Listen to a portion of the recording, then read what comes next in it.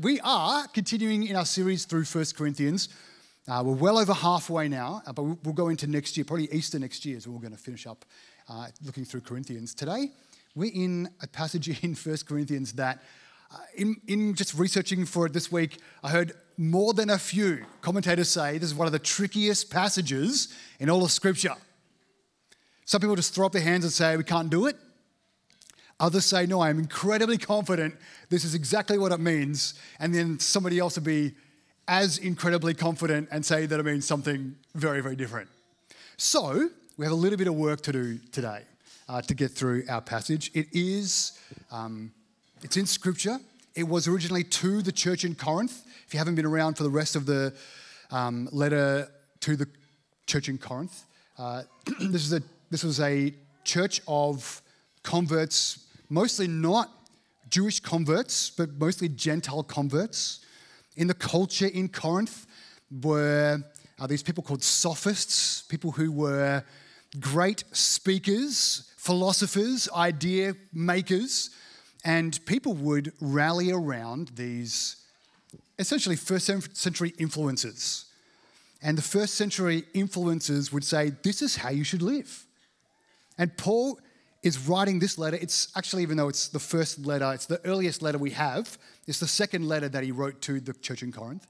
And he's essentially answering a bunch of questions that these people in Corinth have, saying, how can we live in a culture that does not see Jesus as king, that certainly doesn't want Jesus as a savior, doesn't want him as their Lord?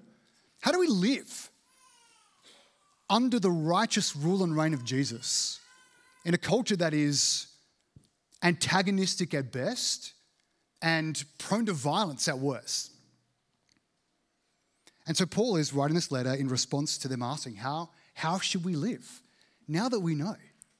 Now that we belong to Jesus, now that he's purchased us at great expense, his own life and blood, how can we live for him? The next few chapters are really about how do we operate as a church when we gather together? What do our gatherings look like? You'll see Paul in this passage, he'll say, you guys are doing awesome in this regard. You're going great. And then next week you'll hear he says, but I do not praise you in this aspect of how you gather because you're doing it terribly. Now he'll tell us about spiritual gifts, about prophecy. We're going to hear about speaking in tongues, not today, but over the next few weeks. Going to be talking about communion. Going to be talking about gender roles, unity. We're going to get to that great love passage, you know, the one that you hear at all the weddings. 1 Corinthians 13 is coming up in a couple of weeks. It's not about weddings. Spoiler alert. It's going to be a big few weeks where Paul spends a couple of chapters. I mean, he didn't write chapter 11, chapter 12, but as it was broken up into these chapters, we have these few chapters where Paul is helping us understand what does it look like to step into God's way of living. And that'll culminate over in chapter 14 where he talks about God is a God of order, not a God of disorder. So he's not saying now that you're free in Jesus, it's choose your own adventure and do whatever you like, but he's saying I've made things for your good. I've made you for a particular telos, for a particular purpose, to live in a particular way that will lead to your good and your flourishing and your joy and my glory. This is what God is saying. So Paul spends these few chapters helping us understand what does that look like. So it's important, right? I mean, it's all important. It's been important. All of this scripture is God-breathed. All of it is, although written to the church in Corinth, it is also for us today. And so as we open up these scriptures, let's also open up our hearts and our minds to the Spirit of God working among us. Let's pray. And so, Father, not just for this passage, but every time we open your scriptures, we need your help. We don't want to just import our own ideas. We don't want to bring our understanding and squeeze it into your word, but we want to be wholly shaped by what we read in these passages. And so help us to become more like Jesus.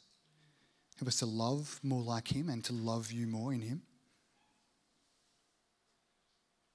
Help us to relate to you more like he does. Help us to relate to one another like he does. And in every way, help us to be not only hearers of your word, but also doers, that our individual lives, our family lives, our church family life will look like what we see in your scriptures. Help us to have clarity today. In Jesus' holy name we ask. Amen. All right, let me read. This is the first half of 1 Corinthians chapter 11. And if you hear things, you're like, what does that mean? Or that sounds weird or strange or very countercultural, or he can't mean that. Maybe even right from the very first verse. Please, let's sit in it for a second. Like he'll talk about angels and you'll be like, that's a head scratcher. So let's read it and then we'll do the work. Paul writes, imitate me as I also imitate Christ. That's not the controversial part, but that may be one of the most difficult verses in Scripture. Now I praise you because you remember me in everything and hold fast to the traditions just as I delivered them to you. But I want you to know that Christ is the head of every man, and the man is the head of the woman, and God is the head of Christ. Every man who prays or prophesies with something on his head dishonors his head. Every woman who prays or prophesies with her head uncovered dishonors her head, since that is one and the same as having her head shaved. For if a woman doesn't cover her head, she should have her hair cut off. But if it is disgraceful for a woman to have her hair cut off or her head shaved, let her head be covered. A man should not cover his head, because he is the image and glory of God. So too, woman is the glory of man. For man did not come from woman, but woman came from man. Neither was man created for the sake of woman, but woman for the sake of man. This is why a woman should have a symbol of authority on her head, because of the angels, obviously. In the law, that obviously wasn't in Scripture. That was my own addition. Not addition, that's the wrong way. It's my comment. In the Lord, however, woman is not independent of man, and man is not independent of woman. For just as woman came from man, so man comes through a woman, and all things come from God. Judge for yourselves. Is it proper for a woman to pray to God with her head uncovered? Does not even nature itself teach you that if a man has long hair, it is a disgrace for him? But if a woman has long hair, it is her glory, for her hair is given to her as a covering. If everyone wants to argue about this, we have no other custom, nor do the churches of God. So let's unpack this passage. Firstly, it seems like this verse number 1 is a little out of place. It doesn't really belong with the rest, or it kind of does. It really joins chapter 10 and chapter 11. Paul writes, imitate me, even as I imitate Christ. If you remember chapter 10, I'll just read the last part. It says, whether you eat or drink, whatever you do everything for the glory of God. Give no offense to Jews or Greeks or to the church of God, just as I also try to please everyone in everything, not seeking my own benefit, but the benefit of many, so that they may be saved. Imitate me as I imitate Christ. And so we see he gives a kind of a logical progression. He says, this is what I do. It's what I see Jesus doing. Now you can follow me as I follow him. If you need an example, if you're wondering what to do, remember the Corinthians are asking Paul, how then shall we live? What are we supposed to do? And he says, if you follow these instructions, obey Scripture, and if you want to see it in action, you can look at me. I think that's one of the most bold proclamations or statements anyone can make. If you want to know how to live, you can watch me. If you need an example of how to relate to God, see how I relate to God. If you want to see what a good life is, you can watch me. You want to see a good man? Watch me. Want to see someone who is running hard after Jesus? Watch me. That's a bold statement. Hear how he's kind of breaking this down. He says, whatever you eat or drink, whatever you do, do everything for the glory of God. So he's saying, what do I do? This is Paul writing. I do everything for the glory of God, adding no offense to the gospel, not seeking my own benefit, but the benefit of many. So the Jews, his own people, the Greeks, the people who he's ministering amongst, and the church of God, like his own brothers and sisters in Jesus. He's saying, I work for the good of all of them. And then his end is so that some may be saved. And so he's written this progression. He says, this is how you should live. If you need an example, watch me. This is how I live. And I live this way because I see this example in Jesus. This is how he lived. He lived. He did everything for the glory of God. He added no offense to the already offensive gospel. He didn't seek his own benefit, but the benefit of many for his own people, the Jews, for the Gentiles, everybody in the world, and for the family of God, those who are called to him, so that some would be saved. So Paul says, live this way. I live this way because Jesus lives this way. So Paul's life is kind of echoing or reverberating after Jesus's and joins in the Holy Spirit in inviting the church in Corinth, and I believe the Holy Spirit inviting us as well into the same kind of life, where not only do we imitate Paul in imitating Jesus, so we can just imitate Jesus, but that we would actually be people who would say to others, if you want to know what this kind of life that brings God glory looks like, you can watch me.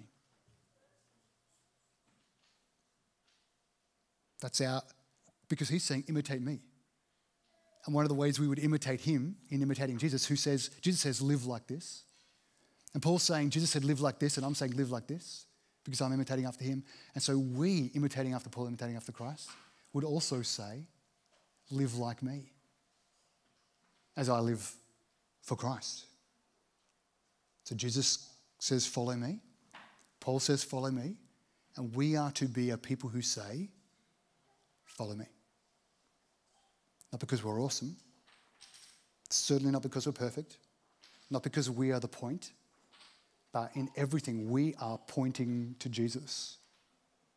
And so if you want to know what it looks like to follow Jesus, to run hard after him, follow me, look like me. So again, I think it's one of the boldest, hardest statements in Scripture. One of the most vulnerable, scary things to say to somebody is, you should copy me. Look over my shoulder, copy my work. You know the results that I'm getting in life? These should be the kind of results that you should go after. It's not about waiting for some magical day in the future when you arrive. It's not about saying, aspirationally, yes, at some stage in the future, I know I'm going to just because I get older and older, it's going to magically happen that I will mature, and some stage in the future, I will be mature enough and good enough to then be able to say to somebody, you can imitate me. But I think that's the opposite way of looking at it. I don't think it's we're going to achieve that thing one day, and until we get there, we just plod along saying, don't look at me, don't follow me. But rather we would say, okay, this is an invitation to step into and say, okay, I'm not there. My life isn't worth imitating right now. But instead of going, my life isn't worth imitating right now, so I can't say to someone, follow me, and I'll wait for some day in the future when I can, rather to say, I'm going to say, follow me, and then do what I need to do to be a person worth following. Does that make sense? It's not a wait for the magical day, when the unicorn flies over the rainbow and glitters everywhere and the sun is shining. You're like, I've made it. Now you can follow me. Because you're not saying, be like me because I'm perfect. You're saying, I'm running hard after Jesus. You should too. So when you're struggling, you show people how to struggle well. When you're suffering, you show people how to suffer well. What we tend to do is we tend to go, I'm supposed to be mature and perfect. Therefore, when I'm struggling, when I'm sinning, when I'm suffering, I'm going to hide those things away from people. I'm going to withdraw from community. I'm going to say, don't follow me, or not even give people an opportunity to follow me because I'm detached from the people. And once I can overcome this stuff, then I can come back and say, yeah, I'm doing all right. That's not what he's talking about. People need to see you repent when you sin. It's not about not sinning. I mean, ultimately, it's about not sinning. But in terms of saying, follow me as I follow Christ, Paul says, I've not yet attained perfection. That means he needs to repent. And when he repents, he is saying to someone, repent like I repent. He's not saying, be perfect like I'm perfect. Jesus says that. Paul says, repent like I repent. Follow Jesus like I follow Jesus. Run hard after him like I run hard after him. Love like I love. That's what we'll see in a couple of chapters' time. This is what he's saying. He's putting your arm around someone and saying, I'm running hard after Jesus. Come run with me. You can keep in step with me. I'm setting the pace and you'll get there. So ask yourself, here's some homework for you. Ask yourself, ask your spouse and close friends, is my life worth imitating? This week be one of the hardest questions you will have to ask, but it'll be so helpful because asking the people who love you, asking the people who know you, you can get, I'm not saying you will get, but you can get a very good answer of, is my life a life worth imitating? If everybody in the church loved like I love, would it be a church of love? If everyone in the church followed Jesus like I followed Jesus, would it be a church marked by our King Jesus? If everyone was generous like I'm generous, would we be living in a generous family? If everyone was full of joy like I'm full of joy? I'm not just trying to give you categories, I'm trying to help you understand. To ask someone who knows you well, is my life worth imitating? Again, not that you've attained perfection, but just to get a snapshot of where am I at now? Ask them, in what ways am I following after Jesus and becoming like him? Ask yourself and your friends, what changes could I make in my life to become somebody worth imitating? What needs to go and what needs to grow? Ask, who do I have in my life worth imitating and how can I follow them better? How can I get them to speak into my life? And then ask, who do I have in my life I can be an example to? Who's kind of in my sphere of influence, if you like? That could be people who are friends, co-workers, family members, neighbors. It could be lots of people. Ask yourself, what are some ways I can grow in my love for those people in order to get past my fear or my embarrassment or my laziness or my ego and to the place where I can boldly say, not confidently necessarily, but boldly say, follow me as I follow Christ. There's some accountability in that as well, to say to somebody, follow me as I follow Christ. And then lastly, not lastly, but last for today, ask yourself, how am I growing in my beholding of the beauty and the majesty of the glory of King Jesus? Apart from being central to all of life, this is really central to this endeavor today. That you're not trying to point people to yourself when you say, follow me. What you're trying to do is point people to Jesus. He is the author and the perfecter. He is the King and the Savior. He is the glorious, beautiful, Holy One of heaven. And we should only say to people, follow me as I follow Christ, to the degree that we can help them behold the beauty and the majesty of Jesus. That's verse 1. Verse 2. It says, I want you to know, this won't be a very long sermon, by the way, just in case you're worried about that being verse 1. This is kind of for the rest of this passage and a chunk of chapter 14, I want to kind of do together when we get to chapter 14. I don't want to neglect this passage today, so I do want to get into it today. But if you're not satisfied with the treatment today, please be patient and wait a few weeks to get to chapter 14, because we'll come back to this and see how it relates to what Paul writes in chapter 14 as well. This is what he says in chapter 11. I want you to know that Christ is the head of every man, and the man is the head of the woman, and God is the head of Christ. So again, the Corinthian church, the church in Corinth, are wrestling with how do we live out our newfound allegiance to King Jesus amid a culture that doesn't share our values, doesn't see Jesus as king. A few chapters ago, Paul writes about relationships generally in the church. In the next few chapters, again, he's going to highlight what some of these relationships specifically look like in the church as we gather in various ways. What he's not saying here is that men generally have authority or are the bosses over women generally.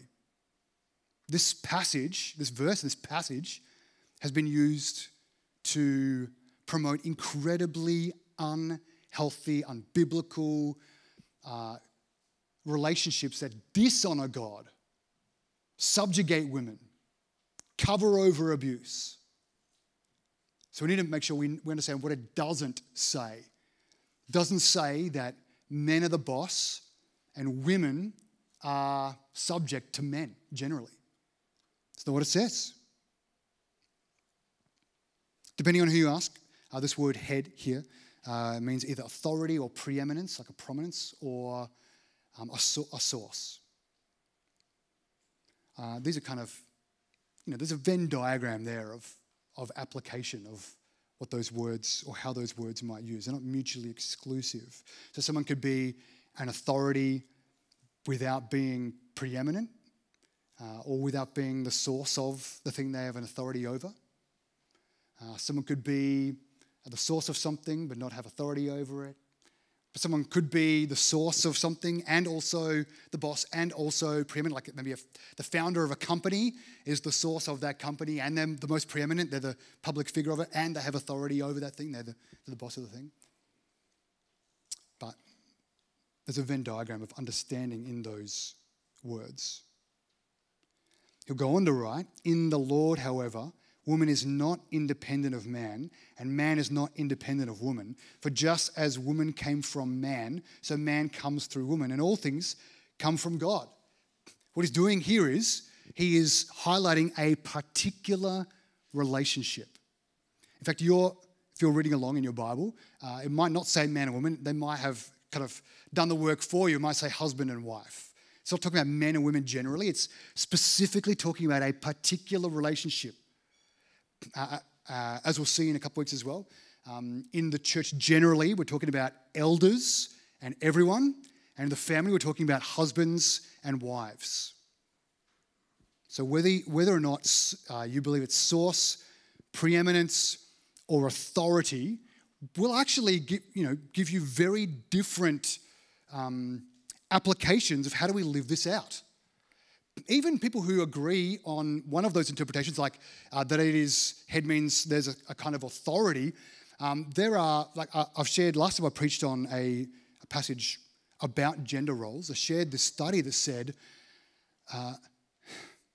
one of the relationships, one of the male-female relationships that is the most likely to lead to an abusive relationship is a very conservative Christian family. But the least likely to feature a domestic violence situation or abusive situation is also a very conservative Christian family. And so you have this kind of horseshoe of extremes where you have a patriarchal approach on one end, which says, well, the man is the boss of the woman. The husband is the boss of the wife. And it's been used to cover over and to egregiously treat women. But they will call themselves conservative Christians. And on the other end, you have people who might also call themselves conservative Christians, which has among the least, it's the least likely relationship to have abuse or domestic violence, who would also call themselves conservative Christians, and also look at this passage and say there's authority there. Interestingly, this is not, when we're talking about head coverings, some people think it's a veil, some people think it's hair, some people think it's like a headscarf, something like this. It's really not about the fashion. It's not about the specific, like what I don't want to do is chase down all of those different things. I just want to preach what I think it's saying. It's not about fashion, but the early church has external signs that denote a spiritual reality. So what I don't think he's saying is if you're a man and you're in a church gathering and you're wearing a hat, you're dishonoring God.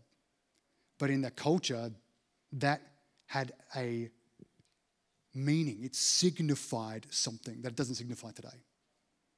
What we want to do is we want to maintain what it signifies, even if culturally the sign itself doesn't signify that thing anymore.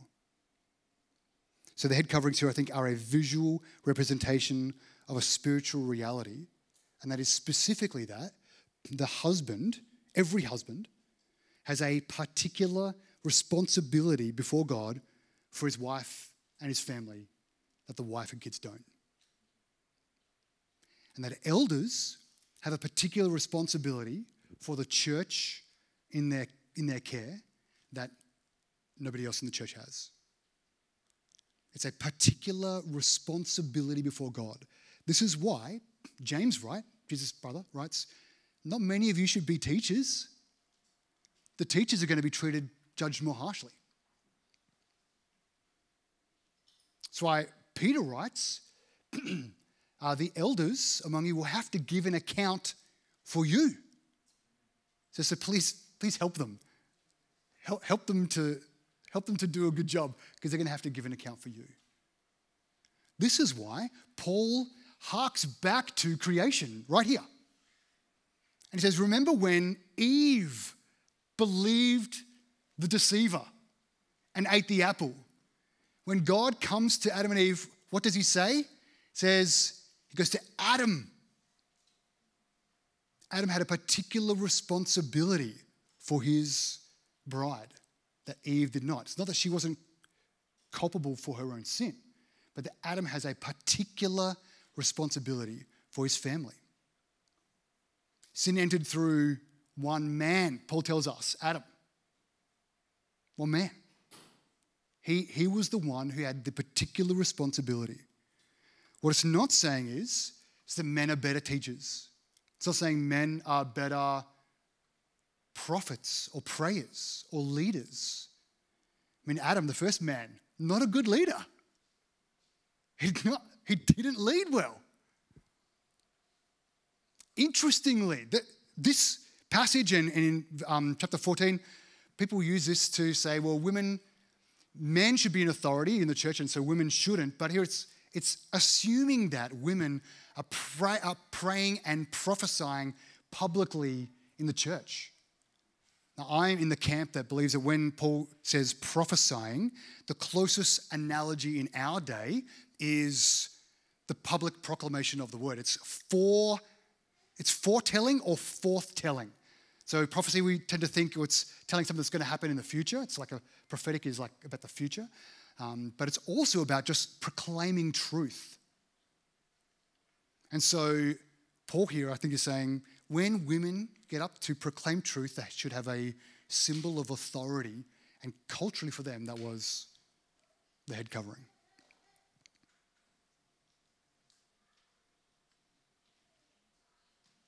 This particular responsibility, it's part of God's order, continues into the New Testament, continues to today. So if you're a man, you have a wife. This is very important. I know it feels like maybe we're skimming over this, but we're going to, like I said, spend more time in it very soon. But the headline is you have a particular responsibility for your household. Doesn't mean you're a better leader. Doesn't mean you're smarter. Doesn't mean you're more intelligent. Doesn't mean you're going to have good ideas. Doesn't mean you get to control the remote or the purse strings. It means you have a particular responsibility before God. Doesn't even mean that you're closer to God. Again, Paul says functionally, men and women are doing the same kinds of things in the church, in his example here. He's saying, but there's a particular spiritual reality. And he says in his church, in fact, in all the churches in the day, that had a particular denotation. This is why the scripture writers go out of their way when talking about husband and wife relationships to remind the husbands that their wives are co-heirs with Christ. Co-laborers, co-heirs, ontologically, so in essence, equal. Equal before God. Not better, not boss. Co-laborers.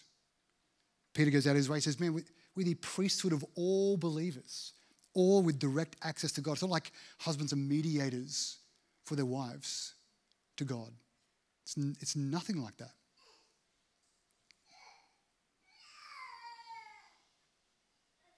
There are some other reasons given here as well. He says, a man should not cover his head because he is the image and glory of God. And so, again, Scripture tells us women are made in the image of God as well. So Paul here is just appealing to creation. So we'd see that prototypical husband and wife, Adam and Eve, where Adam bears the responsibility, a particular responsibility for his family. And then he goes on and says, a woman should have a symbol of authority on her head because of the angels. This one's a little bit more tricky. And there are a range of views on this verse. What does it mean that women should have a symbol of authority, visible representation of a spiritual reality because of the angels? The first thing that I think is the most striking about this verse is it assumes that there are angels here in our gatherings. Paul doesn't make a big deal out of it. He's not saying, well, we should focus on the angels because there are these angelic spiritual beings, messengers from God among us. He's not trying to focus on them. We have, like God himself, the Holy Spirit is here with us, right? So like we could say, well, we have the Holy Spirit, but we're going to focus on angels.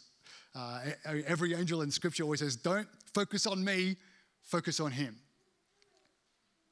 But it's still interesting that we are here and the angels are also here. Some people take this to mean this is kind of harken back to Genesis 6 and say, well, somehow a woman's sexy hair is going to cause angels to sexually stumble. I don't think that's what it's saying. Others say, well, these are just earthly messengers. That's what this word angel means. It's really just a messenger. It's a role. So not all spiritual beings in the heavenly host are angels, although we kind of use these words synonymously. Angel is more like a role. It's a messenger. So some of those spiritual beings sent from God will have a message, and they are the angels because that's what angels do. They're messengers. And some of them aren't messengers, like the seraphim and so on. It says maybe they're just people. I don't think that's it either. Certainly, there are messengers from God among us, and some of them are your brothers and sisters who you see, and some of them are angelic from God.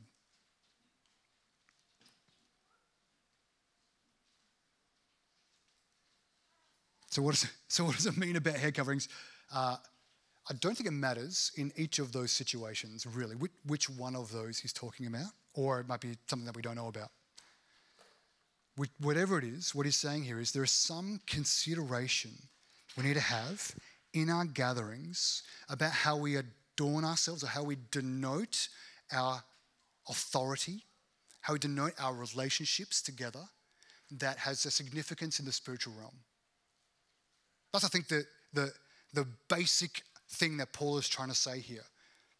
He's talking about a physical representation of a spiritual reality that has significance in the spiritual realm. So what does this mean for us? It means husbands, we can't shirk our responsibility. One of the things that, Adam tried to do this, right? The very first husband tried to do this. He says, oh, God, the woman that you gave me, she didn't do what she was supposed to do, and now we're in this big mess. But he holds Adam the responsible one because he was the one responsible. He had the particular responsibility. So instead of trying to mitigate it, this particular responsibility that we have, instead we should and need to, as people who belong to Jesus, embrace this particular responsibility. We would say, okay, I have a particular responsibility in my household for my wife and kids if you have them. If you look at places like Ephesians 5 where Paul says something similar to this, and he says, just like Jesus and his bride, the church, Jesus' goal is to present his bride pure and spotless. He says, likewise, husbands, love your wives, laying down your life for her. So again, it's not about I'm the boss, I'm up here, I'm the man, what I say goes. It's the inverse of that. So I'm laying down my life so that you might see Jesus more clearly. And that we'll have a particular responsibility before God for how we live like that. Our culture, exact opposite of this. Exact opposite.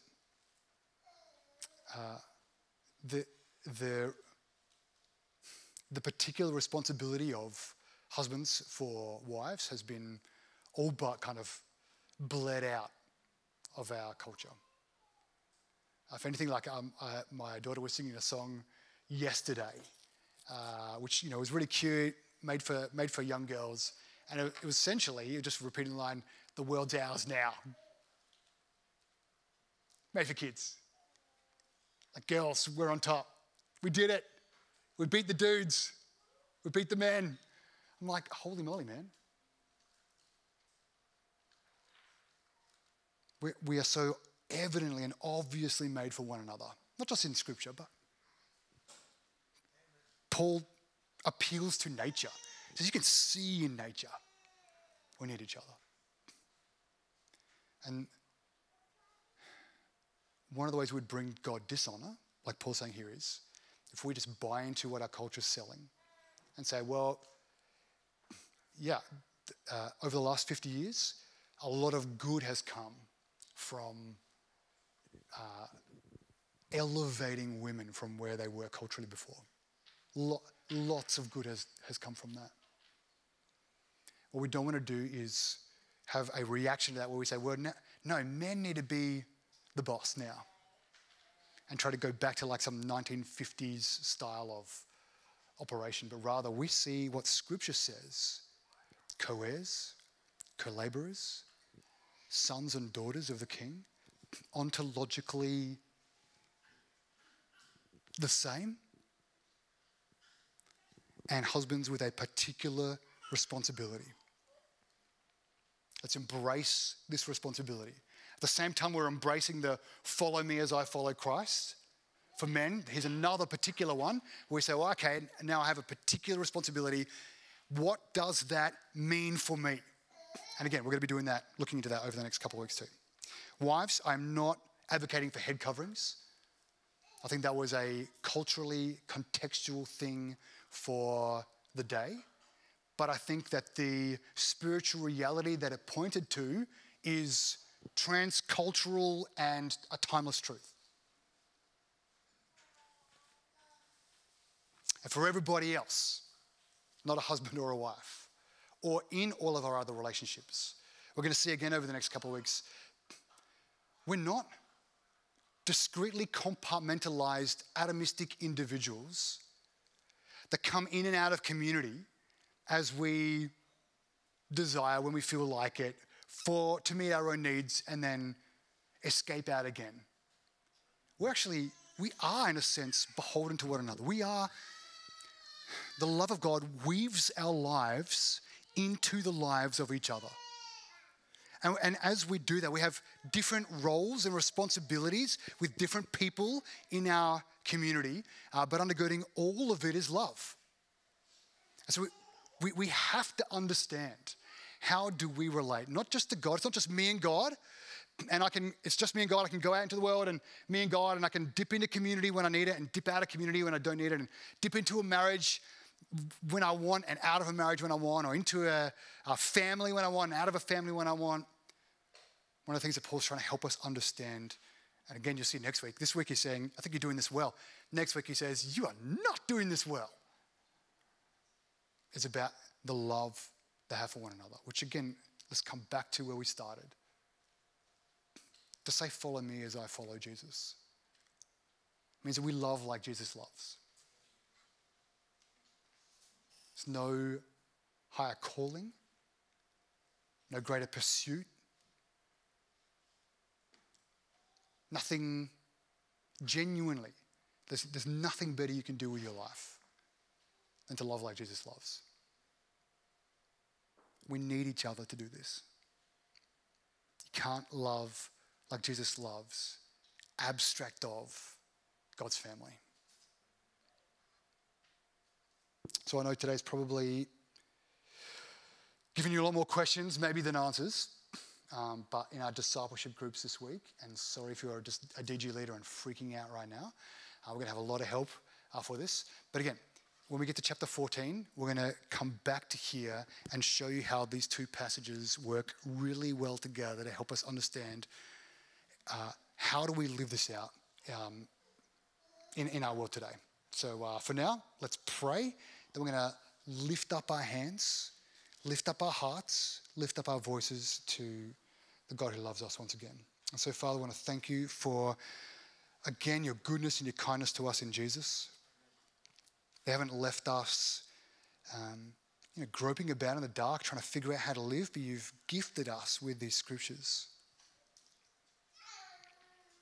And so would you please help us?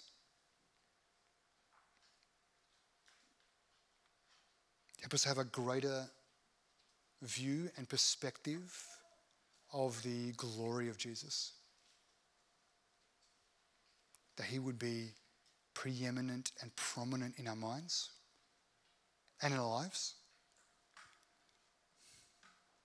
Help us have a greater understanding of of your majesty and your love in him, of your character, of your will and your work in the world and our part in it. Help us to be a people who say boldly, follow me as I follow Jesus. It's not just for some to do, but for all to do. That we live those kind of lives laid bare so that people can see your spirit at work in us, see the gospel applied in our lives, and that ultimately you'll be glorified among us. Father, we have particular relationships and particular responsibilities and roles in those relationships. Help us to embrace these. Help us to embrace them in ways that are helpful for our mutual flourishing. That we point one another to Jesus. Live as he'd have us live. And Father, that we'd invite others into the same kind of life. And Father, help us when we say follow me, not to ever make ourselves the point or the focus, but that always we'd be pointing to you, proclaiming you, even prophetically foretelling of your goodness, your grace, your love, the mercy you've shown us in Jesus. And we pray this in Jesus' name. Oh, and Father, one more thing, that there be no hint of abuse or violence or subjugation.